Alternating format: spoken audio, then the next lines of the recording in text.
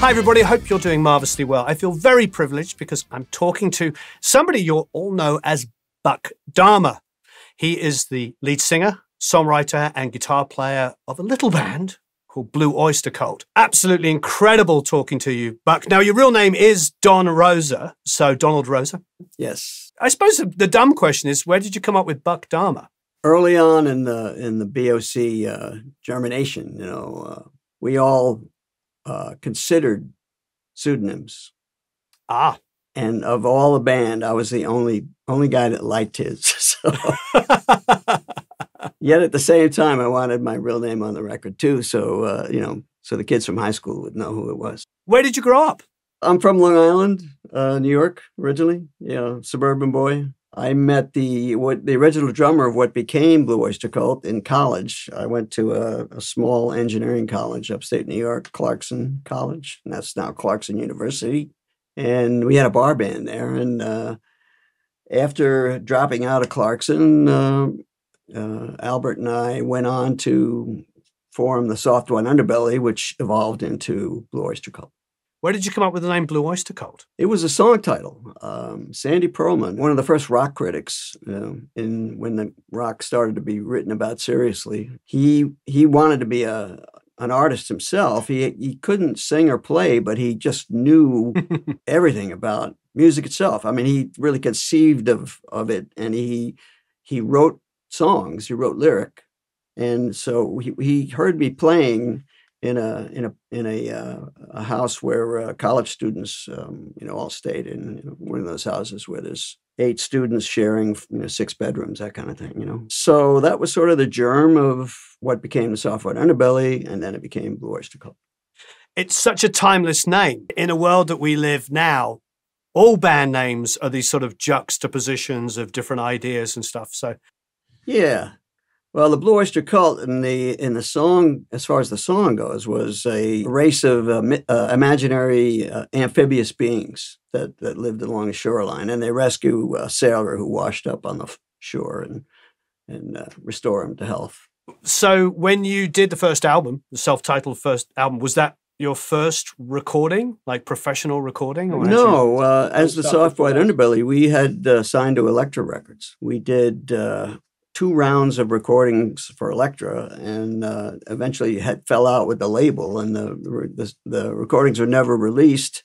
They came out on Rhino about 30 years after they were done. They're online. You can get them on the streaming services now.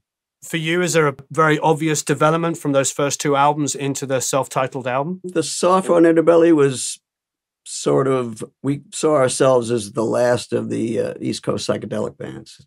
We were very influenced by the Grateful Dead and the Airplane and those bands, Quicksilver. And so very much like a jam band, today's jam bands. The material was very esoteric, very all over the place stylistically, as was Blue Oyster Cult. We're not really... But that's the beauty of Blue Oyster Cult, and I think part of American 70s rock, a lot of it didn't translate abroad. It was very American, where Blue Oyster Cult did, because when you listen to Blue Oyster Cult, you hear so many different influences. You hear a lot of emphasis on melody and harmony. Yeah. Less allegorical style American songwriting and really melodic. Were there any particular bands that you grew up listening to that influenced that? We were very influenced by the first British invasion, the Beatles era, Beatles, Stones, Searchers, Hollies, all those bands like that. And also American pop music, certainly, Beach Boys and Four Seasons and all the one-hit wonders, from that era. My first band as a guitar player was a surf band. We didn't sing at all. We just played the surf instrumental hits of the day. Tell me a little bit about this first album. You get signed again, right? Which is a huge deal. Yeah. So our Elektra career fizzled, and we went out and played bars for about 8-10 months just to survive. And we were getting discouraged and ready to call it quits. And we got an audition with Clive Davis at Columbia. We were in a conference room, and Clyde came in with Harry Nilsson and Bobby Colomby from Blood, Sweat, and Tears. And they listened to about 5 songs, and it wasn't a very big room. And of course, I had a twin reverb, but they sat there with their legs crossed and listened, and at one point, Harry gets up and leaves, and we were thinking to ourselves, man, he doesn't like us, But we talked to him later. He just had to have a cigarette. He said, no, I liked you guys. So anyway, Clav signs us, and we do the first record. Credit-wise, it was David Lucas? David Lucas was a New York jingle writer, producer. And and he had a studio on 46th Street and 8th Avenue. He had the first 8-track machine in New York City. He had a Scully 8-track before, when everybody else had, Ampex 4-tracks. So incredible. Yeah. So our first record was 8-track, and we met him at a gig we did that he was a spectator. He got involved with us, and he co-produced 3 of our records. The first one, and Agents and Spectres. Great building relationship with somebody who's actually a fan of the band. That's quite unique, actually, because these days you wouldn't expect a record company to support that kind of producer. They would want to just throw you in with one of their guys that, was a hit machine. Yeah, well, that was the transition away from the studio machine, I suppose we could have got Mitch Miller if we wanted to, but, I don't think we wanted to. No. But Sandy Pearlman and his partner at the time, Murray Krugman, were the other co-producers. So, and Sandy and Murray would produce the first 3 records, and then David was brought back for Ages of Fortune and Spectres. Quite fortuitous, of course. Yeah, worked out great. And we also got to work with the great Shelley Yakis, too, which was wonderful. What was it like, when the Will Ferrell sketch came out and suddenly there was like this massive spotlight shining back on you? It must have been quite an interesting thing, especially because they were highlighting a cowbell. Yeah. Well, it's funny. You can never see these things coming. So it was quite a surprise. I thought the sketch was hilarious. And I saw about the last 10 seconds of it live because I wasn't watching, but the phone rang as soon as it started. But I saw it shortly thereafter, and I must have seen it about 30 or 40 times by now, and it's still great. So when I was with Shelley, I really muddled through trying to play the riff of Don't Fear the Reaper, and I think I completely messed it up. So I was going to ask you, how do you... Yeah.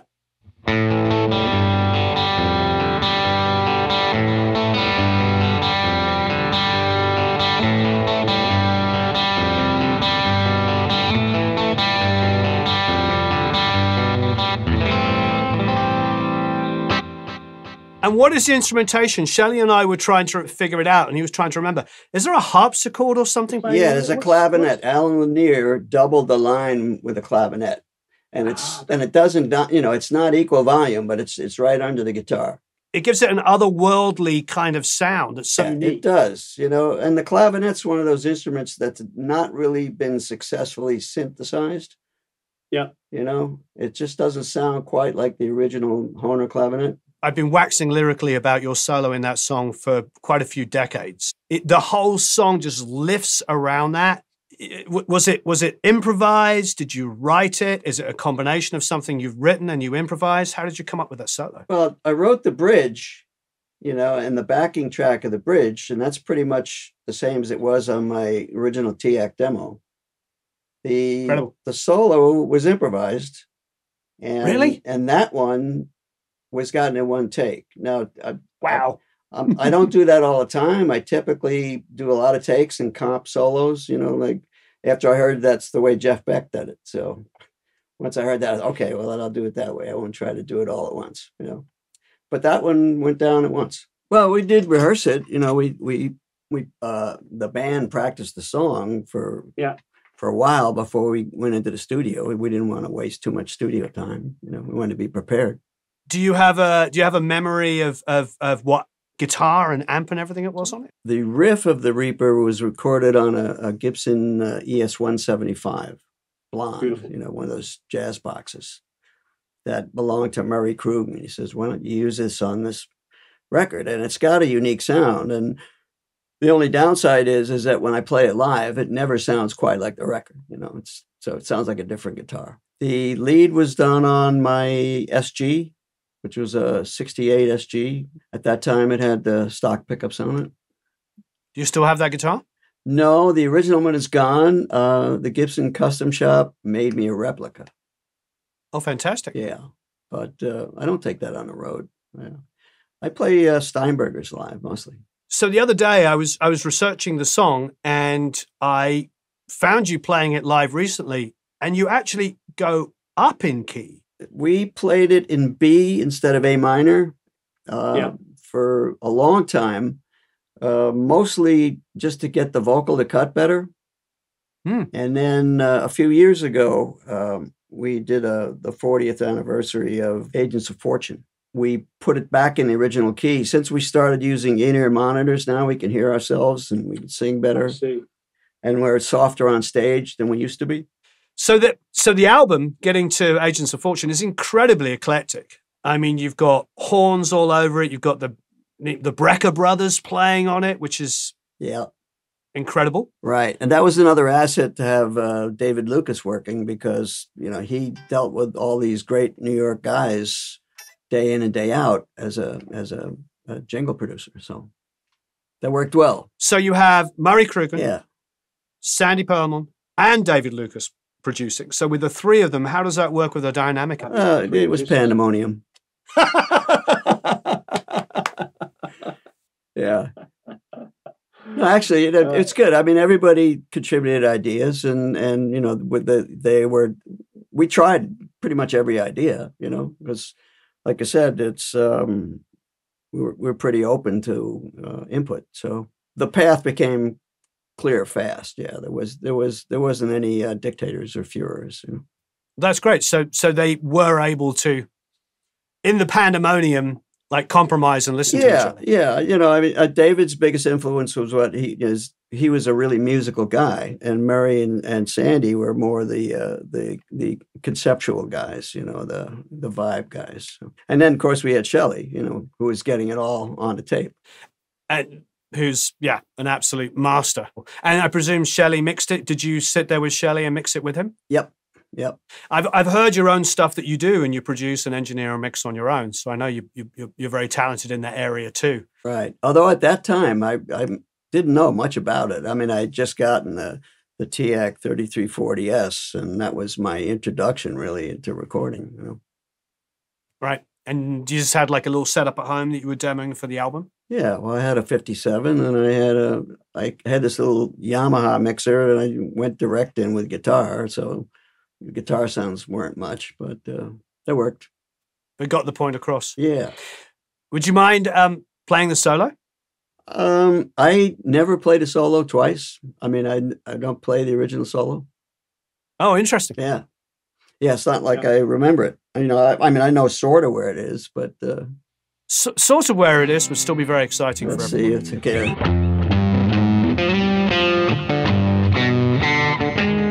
That's the back track.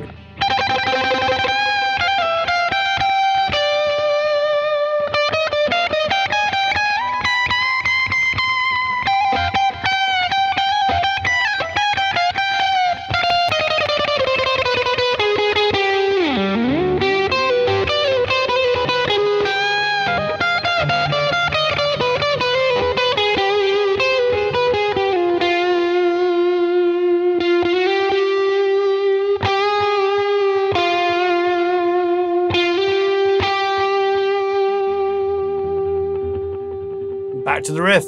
Beautiful. So when you were talking about coming from a 60s psychedelic background, there's definitely a lot of that in your solo.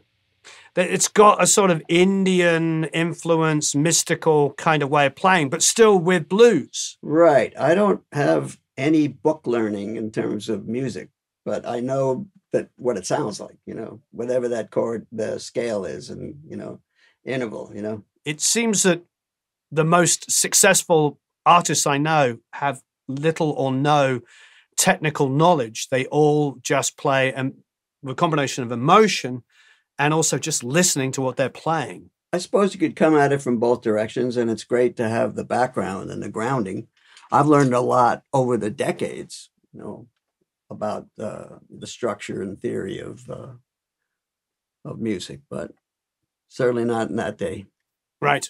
When you were writing those incredible songs, Yeah. you were just writing what came to ear. That's the first song I wrote on a tape recorder, a multi-track recorder. Before that, the band just got together in a room and basically hashed it out. We had a stereo recorder that couldn't overdub on it. It feels so accomplished, though. You feel like the fact that you were able to demo it so completely before going in the studio is really what elevated it into that level? Multi-track recorders definitely changed the sound of Blue Oyster Cult because everybody had one and everybody wrote, and they were all bringing in songs that were a lot further along than had previously been the case, And that's, there's probably strengths and weaknesses about doing it that way, but that's the way it's done. Certainly today, it's the way it's done. In this instance, it definitely was a huge elevation. I wonder, because you had already done several albums before that, so you were so used to understanding each other as musicians. We were definitely a cooperative in the sense that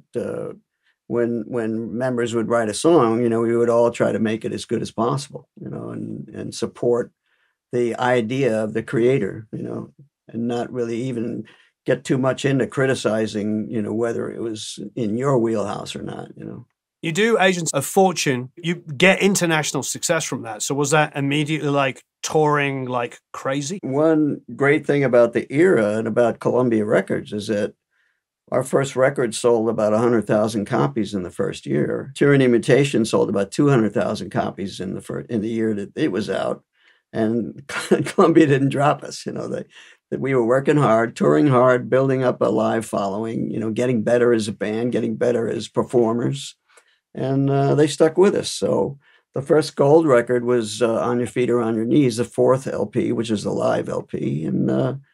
And Agents was the first platinum and also the first single hit we had. We'd been an album band exclusively before that. And so did you go straight on the road after this? In those days, we'd tour about 9 months a year and then come off and make a record and then go out again. It was very strenuous. Yep. So they didn't milk this for 2 years because you did Spectres like the next year. No, I mean, just about every band was expected to release a record a year. That's basically maybe every 14 or 16 months. How was it going back into the studio after like such massive success? Was there incredible expectation? Yeah, a lot of pressure. I think everybody in the band wanted to write a hit. That started happening for better or worse. And yeah, of course, everybody's got expectations. What are you going to do this time? Godzilla was definitely a big follow-up hit. So it must have been great to come out with such an amazing song after having such a huge hit on the album. Yeah, yeah. It's good. You benefit a little from the momentum. And the next single we had was Burning for You, which is on a record produced by Martin Birch in 1981. So there was a little bit of a spread there. Martin Birch, how did all that happen? The band wanted to work with some different producers. After Spectres, we did a record with Tom Werman in L.A. The next time we wanted to work with Martin, and Martin had just done the Heaven and Hell record for Black Sabbath. He was great to work with, and he recorded and produced. He did everything. He taught me a lot about recording because I was curious, and he was very free with his expertise. Yeah. Where did you record Burning for You? That was recorded in a little studio on Long Island, in the street level of a building that was owned by the Harris Corporation, which is a big defense contractor. It's called Kingdom Sound, and yeah, that's where we did that. I think it was a Studer A80 and big red monitors, and they had a Harrison console. So he came to you? Yeah. Yeah, he did it in Long Island. Was the whole album done there? Yep. I think we spent about 10 weeks doing it. Did he come down and do pre-production with you before you even went into the studio? We were pretty much ready for him when he was free, and we just basically got to it. Fire of Unknown Origin was the second record we'd done with Martin. We did the Cultosaurus Erectus record with Martin first at the same studio. So we'd done Cultosaurus, which had no hits on it, but we loved that record, and it's one of our favorite records. And working with Martin again was a great experience. Were you fans particularly of Heaven and Hell? Was there any one particular album that you were jumping? Yeah, I mean, when you put Heaven and Hell on, just the sound of it is something you say, I want my record to sound like that, or at least to have that kind of presentation that Martin brings to the party. Going back to Fire of Origins, that is an incredible lineup of people working on the record. Was Sandy C's got composer credit? Sandy was our probably a primary lyricist for a lot of our career. You know, I mean, he was still very much involved in what the band was. You know, and shaping the band's image and working on the band's show and stuff. You know, he was branching out at that point in time. He produced a Clash record, Give Enough Rope. He saw some of the other career producers and wanted to, you know, emulate that rather than just being known for just BOC. He worked with the Dictators, New York band. Them, yeah. And later on, he moved to the Bay Area, and he was out there for basically the rest of his life. Getting back to the band's evolution, with the original lineup, how long did you go? And when it came down to mainly you, was there a particular moment you remember that happening? Was it just from touring and all the work that you're being put through by labels? Yeah, there's, you know, the usual pressures, you know, on rock bands especially at the time, you know, the 80s, led to Albert Bouchard's departure from the band. And then his brother Joe left in 85. Then we went through a cycle of other musicians in the band, Eric and I being the really stable part. And Alan Lanier, Alan passed away in 2012.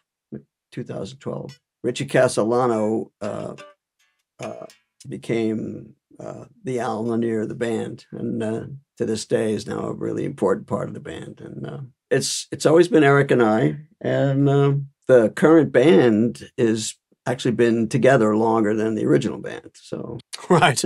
Yeah, Jules Rodino, our drummer, has been in the band 16 years now, and Danny Miranda, the bassist, was with us in the 90s, and then he got an opportunity to play the Queen Broadway show in Las Vegas, and then Brian May drafted him for the tour that they did with Paul Rodgers, the worldwide tour. So he was in Queen for Incredible. 2 years. And then he played with Meatloaf for I don't know how many years before Meatloaf retired, and he joined us again. You had just put out a new record, I think, when we first started talking. Yeah, it's called The Symbol Remains. It came out right at the end of 2020. We did the basic tracks right before the COVID lockdowns, and then we had to finish the record at home, which we did. And fortunately, the technologies of Zoom type calls, and everybody's got their own DAWs, and you could just we could sort of produce each other, not in absolute real time. There's latency involved, but you could definitely look over somebody's shoulder and talk about it. So that's the way we did it. You sent me a song to listen to that you'd been working on recently. Is that for a new album? That's something I'm doing for myself. And it's funny, since I talked to you, I played that for Shelley. And Shelley gave me some strong advice, and he's offered to help me see it through. So I think I'm going to take him up on that.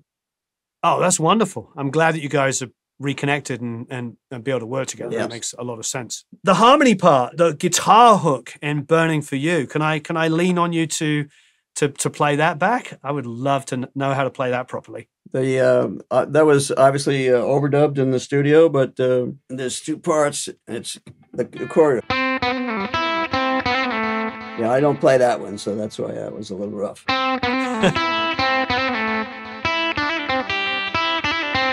And if you play them together, it goes. Nice.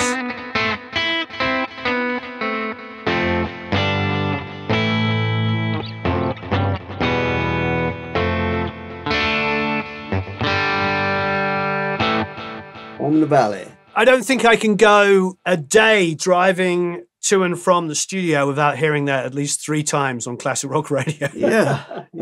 I just hope that, you never get tired of it. Some songs they play so often, they just wear out their welcome. But that's not really the case with Blue Oyster. You're big on the melodies. You've got this kind of mysticism with your name, with Dharma, the fact that you came from the late 60s and the psychedelic music being really where you started. And you were saying like a jam band kind of influence. You've got this very rock guitar style as well, mixed in with all of this beautiful harmony work.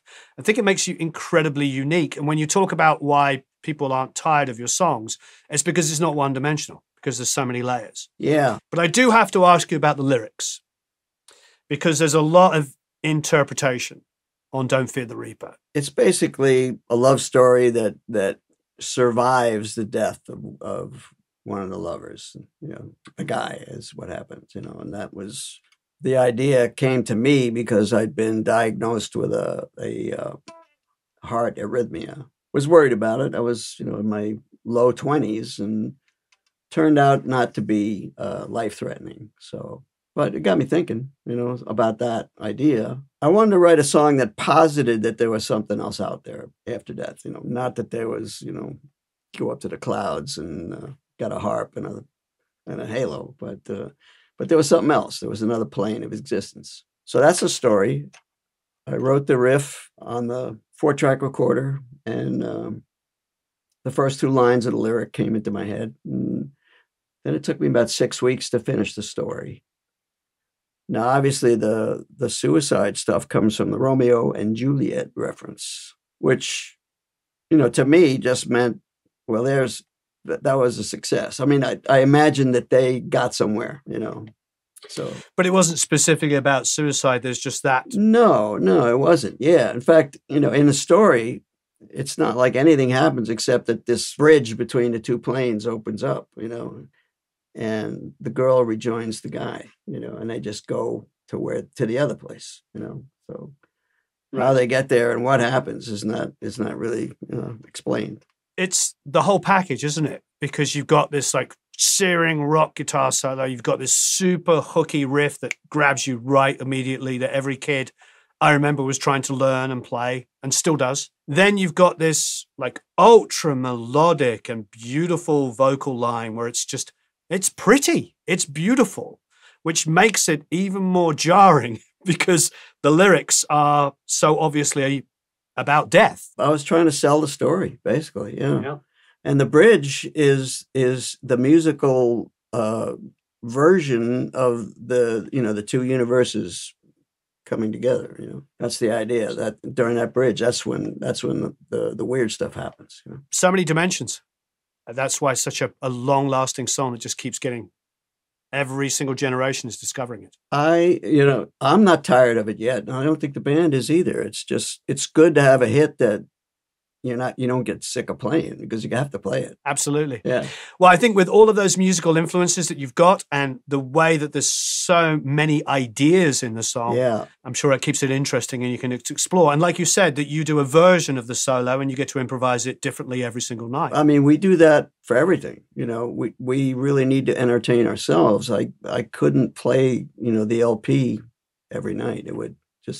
I would get bored. Yeah, BOC Live is very dynamic and very in the moment. We have to be, and that's the way we do it. It's never terrible, but on some nights, you really feel like you're just surfing the edge of the wave, and you're getting the whole audience in there with it, and those nights are just magic. I think another thing is, growing up in the UK, I always assumed you were West Coast because of the big harmonies and stuff, and because of the psychedelic elements. So I just assumed you were a West Coast American rock band. Now that it's sort of all coming and making sense to me, is you had the best parts of the American West Coast sound with the big harmonies and the beautiful kind of arrangements. But you had this darker kind of sinister edge and musicality. The Doors were a big influence on us. Oh, wow. Yeah. Speaking of just, the sort of that mysterious thing, Robbie Krieger is a big influence on my playing. I think I played an SG because he played an SG, Right. Carlos Santana, he started on an SG too. So as far as songwriting, we were a big fan of the Doors, and certainly we wanted to emulate a little of what they had. I always say you can be pure pop and you can be like prog, experimental, crazy. And actually the extremes are much easier to do than what happens with you guys. And that's that little tiny crossover moment where you can have the experimentation, you can have the artistry, and also have enough pop that it connects to a whole new generation. Yeah. Well, we were definitely the product of our personalities and our influences.